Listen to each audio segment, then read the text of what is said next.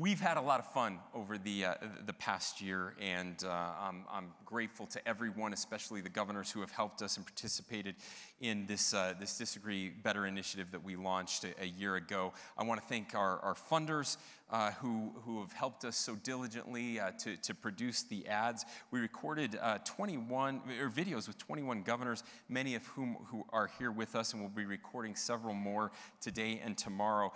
We're going to talk later in just a minute about some of the evidence these ads that they're working, but I wanted to take a minute just to show you a quick video.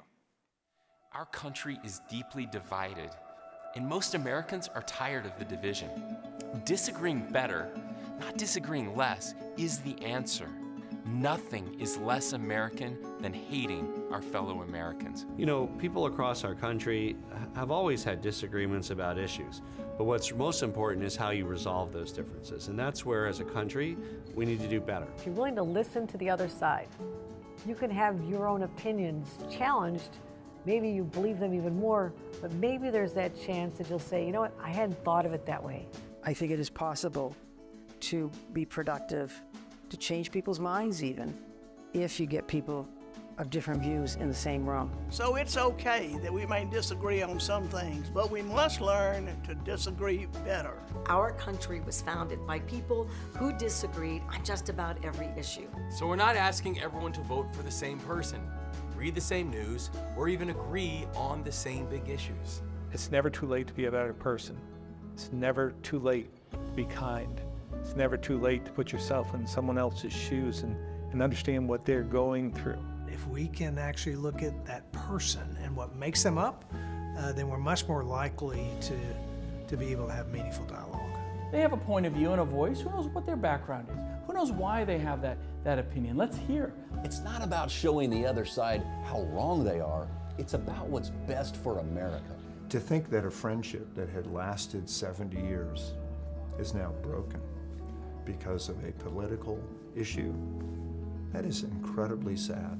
Politics is important, but it shouldn't define us or destroy our relationships. We're Americans. We're bringing different perspectives to the problems we need to solve. That's not a weakness, it's a strength. The world is missing its leader.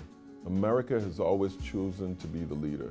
And when you're the leader, you're the adult in the room. You have to act accordingly. We hope to speak for the entire country in saying, we don't always have to agree, but we can learn to disagree better. Healthy disagreement looks like people expressing their strong opinions on whatever the issue is, and then sitting quietly and listening to the other side. You know, we're working together to try to figure things out and understanding that we have different perspective on things, and that's okay.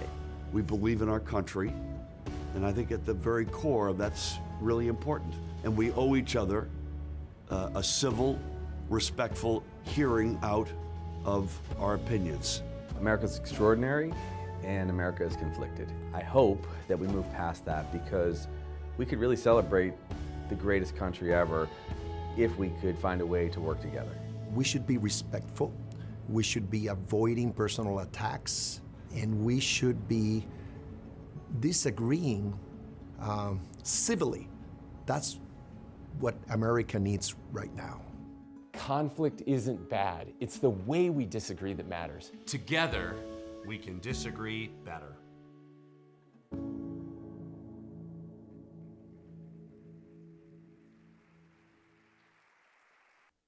All right, well, now the question is, did any of those videos actually work or make a difference? So we're going to find that out now. I'm delighted to introduce Rob Willer, who is a professor of sociology, psychology, and business at Stanford University and director of the Polarization and Social Change Lab and co-director of the Center on Philanthropy and Civil Society. Many of you know that one of the catalysts for this initiative was a video that I did with my Democratic opponent 4 years ago, which went viral. Unbeknownst to us, the ad was also submitted to Stanford for a study they did, the Strengthening Democracy Challenge, which studied the efficacy of 25 interventions that attempted to reduce partisan animosity. It turned out that our ad performed quite well in the study, so we decided as part of our Disagree initiative, we would invite other governors to do these similar ads. Rob also asked if he could set up a follow-on study to look at the efficacy of these new ads with governors from around the country, and they've been working on that study over the past 8 months months or so, and I'm excited to learn some of the results. So with that, please welcome Rob Willer. Okay, well, thank you very much for that kind introduction, Governor Cox, and it's a pleasure to be speaking with all of you today, and an honor. I can say, as Governor Cox said, I'm a professor at Stanford University, so normally when I'm giving a presentation, it's to 5 to 10 people who are there for lunch, for the food, and they're avoiding eye contact. So for me, this is a considerable promotion. Excited to talk with you all today about Disagree Better and this research that we've conducted over the last year or so testing its efficacy. And one of the reasons that I got so excited about Disagree Better is that the central focus of my research at Stanford is on the problem of polarization. Now, I view the problem of polarization as a multi-level problem, and that's part of why it's so thorny and difficult for us to intervene on. So we know well that polarization and partisan division is a problem at the level of the everyday public. So everyday people, they're having to deal with political differences in their neighborhoods, their faith communities, their workplaces. They're even having to deal with it in their families. As you may know, research shows that Thanksgiving dinners have gotten significantly shorter over the last decade, and that this has been tracked to more politically diverse families. So you're there, you're trying to eat the mashed potatoes, the au gratin, whatever it is, and you're getting into this argument with your uncle who supports the Tea Party or is a socialist, who saw someone on the internet, wants you to know about it, and you're fleeing the Thanksgiving dinner table to get away from that conversation. That's the situation for a lot of Americans. By the way, as an uncle, I don't know why it's always the uncles that get called out in this situation. Like, we clearly need better PR representation, but that's not our focus today. So the other level of the polarization problem is one that the governors here know well, which is the systemic macro-social problem. So polarization and partisan division, they stand in the way of us taking effective action on crises, emergencies, social problems, productive goals.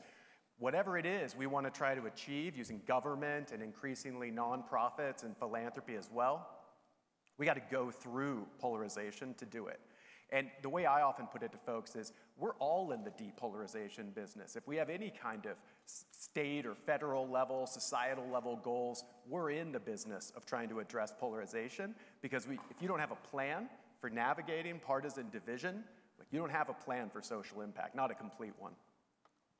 So this is the nature of the problem, and when I saw the Disagree Better initiative, I got very excited about it, both because the Spencer Cox Peterson ad from the 2020 Utah gubernatorial race was so effective in the Strengthening Democracy Challenge that Governor Cox talked about that we had run through my lab, but also because the ads, the PSAs that you all develop, the content you develop, seem to fit the problem so well, because they're multi-level.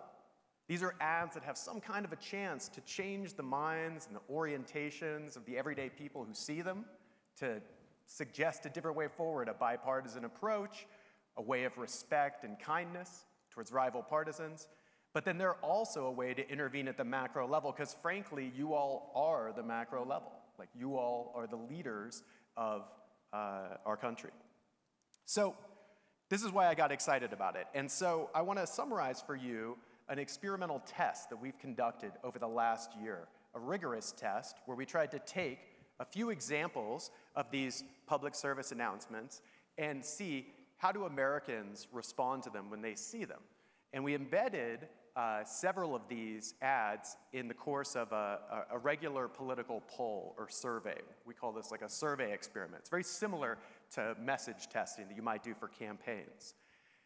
I did this project with Haggai Weiss, who's an early career political scientist at Stanford, really brilliant scholar, and then Don Green, who's an eminent legendary political scientist. We recruited 6,500 Americans to take part in this study, and we ran basically a standard RCT, where we randomly assigned these 6,500 people to either a treatment or a placebo condition. The treatment was to see 3 of these public service announcements that we grabbed from the set that you all created, ones that were about 30 seconds, that were exactly 30 seconds long and seemed like they could be persuasive. And then others of our 6,500 people were assigned to a placebo condition that had public service announcements that were chosen because they were non-political. We thought they would do nothing in terms of political views. We grabbed 3 PSAs on anchoring furniture to walls, which I can say as a Californian, I am like completely sold on this, having watched these now like 10 times. Like, my house is overly fixed in this respect. Like, everything is buttoned down. And so here are the results. Now, this is kind of complicated statistics because it's sort of fresh off, this is brand new data, or relatively new data. But what I want you to see here is that the size of the effect, the further this dot is from here, from this kind of 0 point, the larger the positive impact of the campaign. So this is an estimate of how big of an effect viewing these public service announcements had on Americans, Democrats, Republicans, and independents, their levels of animosity towards out-partisans, rival partisans, so Democrats' feelings towards Republicans and Republicans' feelings towards Democrats, just squashed together here because the effects are really similar. Their levels of receptiveness to having conversations with people they disagreed with politically, so basically role modeling the disagree better message. And then also their levels of support for bipartisan cooperation among elected representatives. All of those things were positively impacted from just 90 seconds of viewing these 3 of these public service announcements.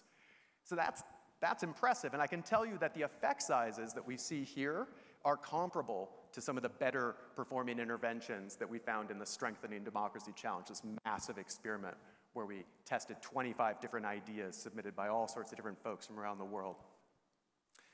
Now, this is great, okay? Because this is the central focus of Disagree Better. We want people that see this to turn towards an openness to bipartisan cooperation, to turn down the heat on their animosity towards rival partisans. This is the kind of pattern we want.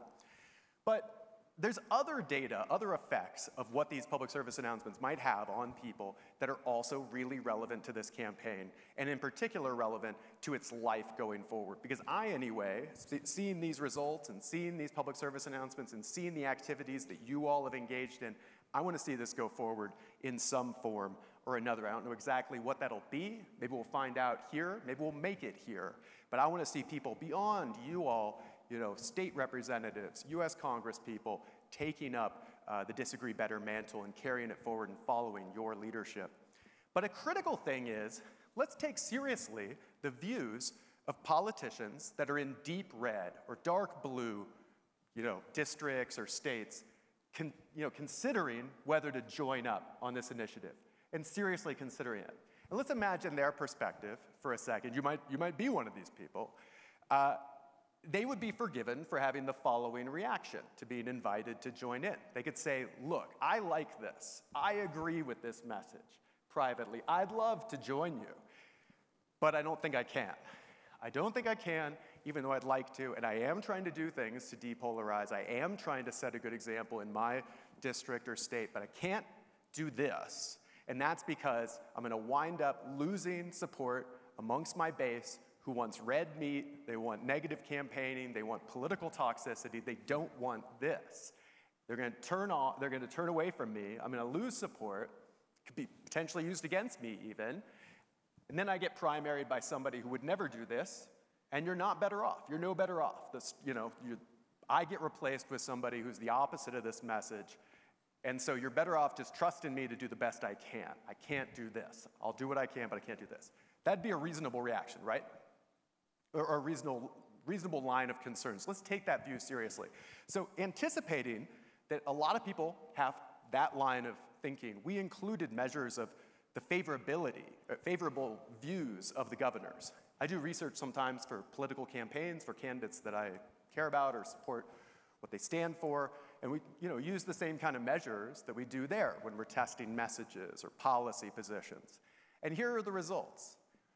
We actually found a bigger effect on support for the candidates that were in the public service announcements, the governors that were in the public service announcements, several of you here, larger increases in the favorability of views of the participants than we even saw on the direct message of the PSAs. So when people saw these public service announcements, they didn't just turn towards bipartisan openness to difficult conversations, they also said, and those people that did that were pretty cool. That was a cool thing that they did that. They did a tough thing, and I respect them more for it. And you might think, well, what about the primary voters? They just want the red meat, right? No. If anything, they were more impressed. Like, these are people that think a lot about politics. They take politics seriously. They're in it. Yes, they may be engaging, many of them in a more toxic way, but on average, when they see this way, we'll call it the way of grace. When they see it this way, they liked it. They were impressed. It increased their respect for those of you who took part in it. Here's another way to cut the data. It's going to be a little bit different. So here, the blue line represents, or all these blue lines are levels of support for in-party governors among participants in our study who were randomly assigned to that placebo control condition. And then the gray line is the people that saw these Disagree Better ads. And I asked Hagai to break this out for all the levels of partisanship of the participants in the data, because I was most interested in the folks on the far right and the far left here, people who identify as strong Republicans and strong Democrats. I wanted to break that result that I just showed you. I wanted to see what would break it, because I was suspicious that it's not real, that there are some people that are like, no, I wanted the red meat. I don't want Disagree Better. So these are people that identify as being on the far right. These are the people overrepresented in dark blue, dark red regions of our country. And here you can see that even in those groups, we see significant increases of similar size, maybe even slightly bigger size, increases in favorability towards the governors that took part in the public service announcements. And so the message is really interesting and I think compelling, that it turns out we've got it wrong a little bit. Like, people don't just need the red meat, When they see this, they actually like it. They're impressed by it. They maybe didn't even know they wanted it beforehand. When they see it, they are impressed. They see that it's hard to do and that it's better for our states and for our country to take this position of openness, of respectful disagreement. It doesn't have to be agreement, respectful disagreement. And when we think about scaling this, taking this the next step, where it's going to go, I think it helps that we could credibly say to politicians that might consider joining this, we could credibly say, look, you could be in this because you care about the message. You could be in this because you want to gain political support. You could be even in this because you want to gain support in your base or some kind of combination of all that. And this is a good play for you. I do research on messaging for politicians in campaigns. That's a good effect size, that's the kind of effect size we're trying to find when we're testing different messages and policy positions to advise a candidate in a campaign. It's enough of an effect size to where if you were in the context of a campaign, you might consider doing Disagree Better to advance your candidacy. It's really far from what I assumed it would be, and you might have too, being a deficit or a potential harm. So, I guess I want to leave you with one last thought, because when I think about, why did this work so well? Work so well in terms of influencing people when they saw the public service announcements, influencing people to take up their message, and also impressing them that the people in the ads, in the PSAs, were deserving of their respect and their favor. And I think something that all the governors here, and most of you know better than me, and maybe it's too simple to even say, but I have to say it, is that leadership matters. Like, leadership matters. When people see it, they're impressed by it. They don't even necessarily know what it's going to look like before they see it. And when you're in a position of considerable influence, when you're a politician leading, or a state, leading the country, you're in a position to change people's minds about things. And when people see it, they're impressed. They're moved, and the content was moving. So I think that that's why we found such impressive results here. I'm a social scientist. We don't put our thumbs on the scale. I was very impressed when we approached Governor Cox and the NGA, and they said, sure, test this, because we're going to write up the results regardless of what we find. And I'm going to be able to publish these results regardless of what we find. I have no incentive to show you a rosy picture here. It's what we actually saw when we ran the study. And I think it reflects well on all of you, the leaders of this initiative, for entrusting that to us and giving us a chance to evaluate it, because it could have gone wrong, and it didn't, but it could have. And so that showed that you all wanted to get it right. And so thank you, and thanks as well for your time and attention.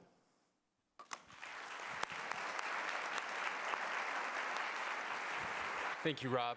I can assure you nobody is more relieved than I am that we didn't just waste a year of our time and energy.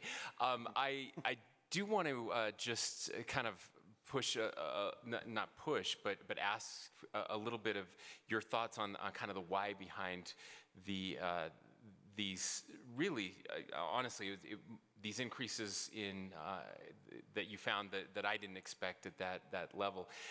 Is it, I mean, do you think it's because there's so little of this happening that it stands out in a way that it wouldn't before? I'd just love your thoughts on kind of the why behind this. Yeah, I think, well, that was, you kind of stole my answer there. That's a big thing. We tend to find larger influence effects when it's a message that's really novel, that's really new. So often when we get asked to create campaign messages that'll be more effective, we're not trying to like refine something the candidate's already saying a little bit. That's a way to make a small improvement that might be valuable. We want to find the new thing they're not saying that's going to maybe get you to a whole new level. And this is that, right? We're not hearing people say this. This is not the dominant message. I don't have to tell you all. And so I think it sticks out when people see it. That's why it looks like, real leadership. It's also the case that all of the techniques and kind of mechanisms of depolarization that we identified in the Strengthening Democracy Challenge as really effective are present in these ads, these PSAs, to some extent or another. So showing people a relatable, respectful, sympathetic person from the other party, that's there. Showing that there's some kind of commonalities across party lines, that's there. Correcting people's misperceptions of what extremist wackos are on the other side, that's there. And then finally, seeing a trusted leader from your own side stand up and say, this is actually how we're gonna do it, that's there. So it had everything in it. So I think that's another reason. Excellent, thank you. Any questions from my colleagues? Governor Green, please. Thank you. I really appreciated the research. The question I had in my mind was, does it have to be like kind of two people, or can it be a dialogue that you have directly with your community or with your university or other entities where one takes it upon themselves to disagree better where there's been conflict in community? Yeah, it's a great question, and I confess that we don't know exactly. We would love nothing more than to get a bunch of your time to film versions of these spots that are identical, except we take somebody out. So anybody wants to volunteer a bunch of their time for that, we would love it. My instinct is that it does help for it to be both people because you can role model that respectful engagement that way, but that the second best would be for it to be an in-party leader. They're able to influence people more than an out-party leader. So if it's a red state, having a Republican politician, doing the message is going to be much more influential than a Democratic politician. Yeah. Thank you. Any other questions? Governor Carney, please. Yeah, thank you. Very, very interesting, though. I'm trying to kind of visualize or imagine how it would work in a normal campaign that any of us would be involved in, and maybe there was some reference, Governor Cox, to your campaign. I'm not sure what happened, but what would that message look like? Hard for me to imagine it in the presidential race right now, frankly. What would that look like? That's fair. Yeah, I agree. Scaling it to the presidential race, I mean, it doesn't have to be getting together with the actual rival candidate in the race. It could be talking as an individual about a track record of bipartisan orientation, talking, because it's going to be hard to recruit somebody to campaign content from the other party, right? That's going to be a practical near impossibility in a campaign context. So you might have to only do it as an individual and sort of say, hey, I have an established track record of being respectfully oriented towards folks on the other side. I'm a bipartisan leader. I respect all my constituents, and I take that really seriously. That's central to what I'm about. I think this research would suggest that would be an effective way to gain support in a campaign context. And I do think there are ways to do it, again, maybe as we just did before a campaign, where you get with somebody who maybe is not your rival, but what we did with many of us, we did have some governors together, but in some of the other ads, we had a governor with a mayor, for example, in their community who was of another party. and they did something like that. We found that just having events, even if they're not ads, but having events on a college campus where you have two people of different parties talking about ways they can work together, also being effective. It is harder, obviously, in a campaign to do something like that, and the incentive structures certainly aren't there. In large part, I was able to do it with my opponent. Probably a little unique in some ways. One is that, to be fair, in a red state, I was very likely to win no matter what we did together. But we were really worried. This was in 2020. And I had a friend approach me who was concerned about what was happening in our country. We'd been through a summer of discontent where there were riots happening, even right here in Salt Lake City, kind of on the left. She was also very worried about what might happen if Joe Biden was elected, what the right might do. And of course, we saw January 6th after that. So that was some of the impetus behind that crazy idea. I just called him and said, hey, what if we did an ad together? And where we said we disagree on lots of things, but we both agree that we love our state. We both agree that we can disagree without hating each other, that we can find solutions. And that was the ad that went viral and kind of led to this project. So you didn't have to worry about it boosting her approval rating, too? Yeah, that was the concern. I mean, my team told me this is really stupid. Why would you do this? You're giving name ID and a platform to somebody who doesn't have any resources, and why would you do something like that? So again, I admit that not very many people are going to do what we did, but he would also tell you if he was here that, and we've actually been on stage together multiple times to talk about the ad and how it went down, and he will tell you he was so grateful that we did it. It was one of the best things that happened, and I don't think it hurt me at all. In fact, I think the opposite happened. I think it helped me in ways that we didn't expect. So, Governor Mills.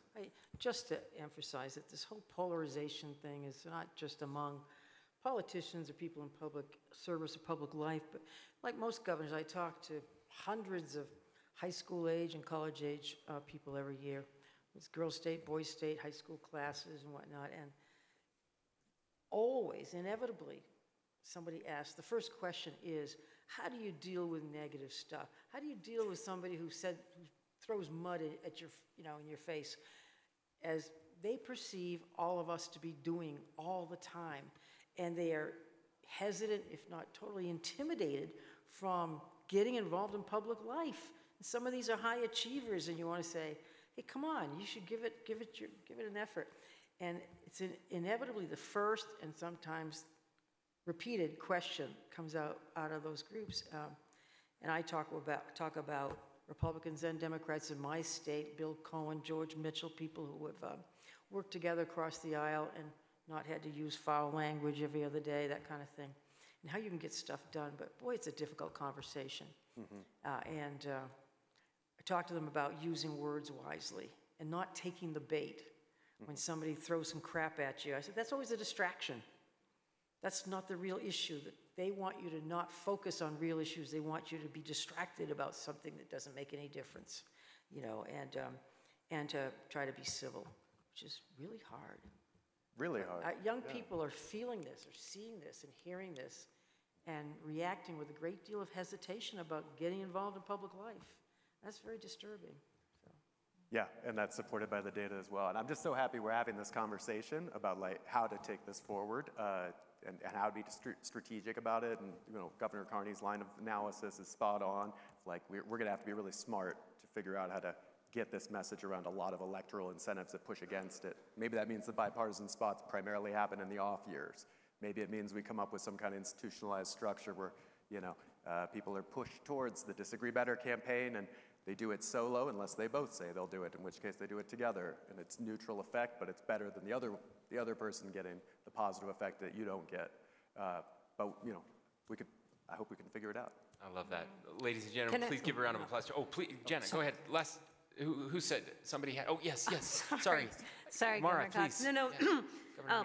No, I just want to say I love this. Fantastic. And I wondered if there's a way to amplify this message and the results, particularly around favorability, because the point about the countervailing forces, whether it's our own media and what they want to pay attention to, or the cable shows, who they want to have on and on what, even sometimes our own teams and forces and where we go and who we spend time with, I just think it would help to have more amplification about this study and the results. And the other thing I was going to just ask is, was there any finding or breakdown around age or gender?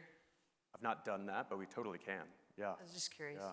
Yeah, if you don't mind, Rob, we'd love that. And again, this is the first we've heard this data. I would love to share this with all of our governors who aren't here, with everyone, because as you said, and I'm going to take your words now, and it would be great if everybody just did this because it's good for America and good for our souls. But I know it won't happen unless it's also good to help people get reelected, and if we can, or elected in the first place. And so that data, I think, is the most compelling. And yeah. Thank you. If I could just please, yeah. add something to this, or wonder about it, from a purple state. What we're talking about here are, for the most part, not purple states. And so, as you go forward in looking at this, I mean, right now, we had some really good things happen in Wisconsin that Democrats and Republicans did together, but it's difficult to even collectively take credit for that, for Republicans and Democrats, because of the status of our state. So it's not that I'm critical of this issue. I think it's really, really important, but I'd be really interested in seeing how that works out. We're always going to be a purple state, simple as that. So let's get some help here. Yeah, thank you, thank you. Ladies and gentlemen, a round of applause for Rob Willer. Thanks, Rob.